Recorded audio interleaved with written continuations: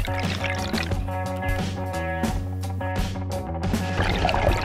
guys, it's Taylor here from Adreno. Today we're going to be discussing how to prepare a brand new dive mask. On a brand new dive mask, straight out of the factory, they've actually got a silicone layer on the inside and the outside of the lens. And so we actually do that to stop it from getting as many scratches in transit. It's also just a byproduct of the silicone being cut and just particles being in the air. The main reasons that your mask is going to fog is either the lenses are dirty or you're just super hot inside the mask. There's a bit of humidification. But in this case, as it's a brand new dive mask, you do need to get that silicone layer off and all the dirt. That's what's going to be making it fog straight off the bat. So we've got a few products here that can do the trick. We've got your sea buff, which is what I pretty much recommend with every single mask that you buy, or if you already got some at home, is to use. It's a anti-fog with a sandy grit through it, which actually helps to clean the dirt off it. So this is the stuff that I would recommend for your mask. What you do is, if you actually have a look at the stuff, you can actually see how gritty it is. And so you just put a drop or two on the inside of the lens. You won't need too much. This stuff should last you quite a while. And you're just going to use your finger to get into every single nook and cranny. Now, if you're a bit like me and a little bit anal about this stuff, I do this 2 to 3 times just to make 100% sure. Nothing worse than having a foggy mask when you get out there. You cannot do this with masks that have plastic lenses like your typical swim goggles or anything like that.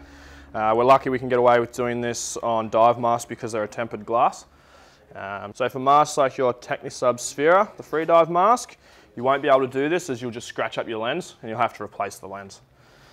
Now you can do this on both the inside and the outside of the lens just to make sure. And you don't need to let it set or anything like that. Just get into every nook and cranny, and once you're pretty happy with it, just wash it out. Now there is the DIY version of people using toothpaste. The biggest thing why we don't recommend using toothpaste is because if you can't get it out of every cranny, which happens quite a lot, as you'll see it get in under the frame of your mask. If your mask floods and you get toothpaste in your eyes, it's not fantastic.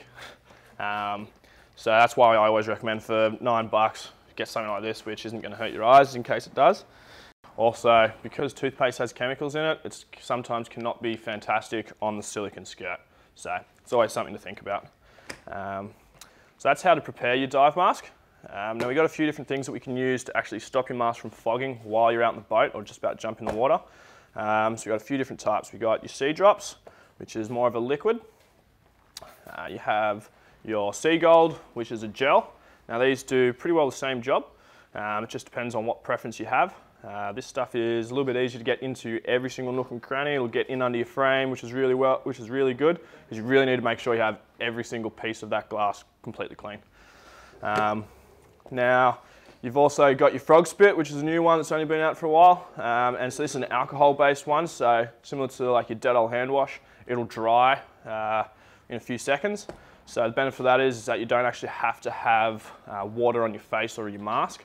So for places like in the tropics where the water's warm, you're actually really warm, where pretty much just by having so much water and heat inside the mask, you can get fogging just from the humidification of it.